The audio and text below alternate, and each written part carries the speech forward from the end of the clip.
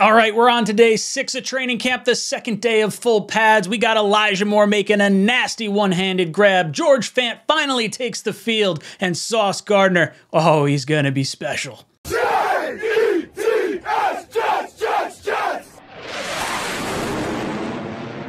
Welcome to Jets Talk. My name is Ryan. I'll be your pilot. If you're new here, hit that subscribe button. If you've been here before, welcome back. I love having you here.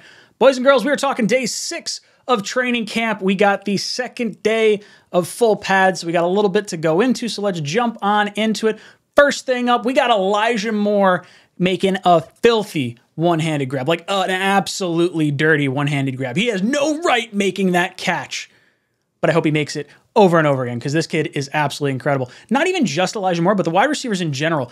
Garrett Wilson had a really nice grab. By all reports, Denzel Mims had a pretty good day today. He's actually working with a little bit of the special teams unit. It looks like he was practicing with maybe the gunners on special teams. So I think he's probably understanding and realizes he's going to have to do a little bit of special teams work if he's going to try and compete on this roster. But across the board, as a receiver, Mims has looked well. Looks good. Elijah Moore, Corey Davis making some nasty catches. Braxton Barrios had a good back shoulder catch on the sideline when they had the drills of them backed up along their goal line. So really cool from all our wide receivers. This is something that we've needed for the longest time. So seeing our receivers do well is really, really nice here. And then next up, we got George Fant coming back. Started the offseason on the PUP list.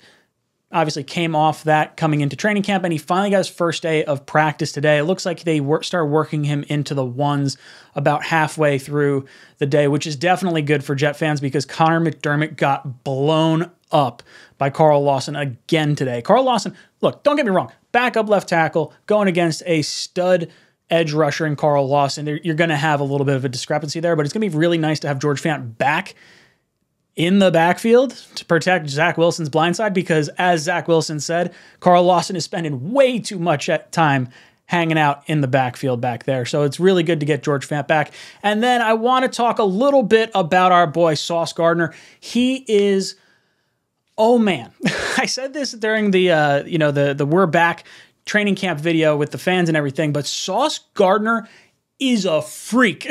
He's an absolute monster. This guy is so big. The wingspan is so massive. He's able to do things that other corners just can't do. He shouldn't be allowed to do this. It's amazing.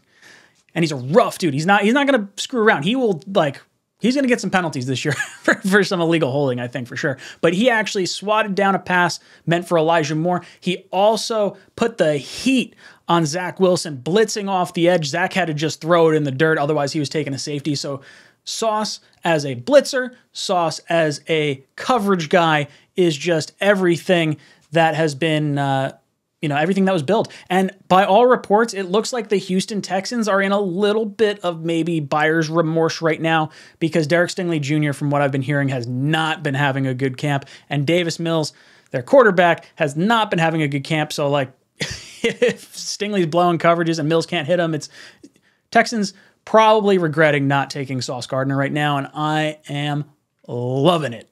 All right, boys and girls, that's going to be it for today's recap. We're going live Talking Jets Pound at 8 o'clock, so I got to rip this video onto the internet, and then I'll see you guys 8 o'clock to 10 o'clock with Green Bean tonight. Make sure you tune into that. Let me know your thoughts in the comment section down below, and as always, go Jets.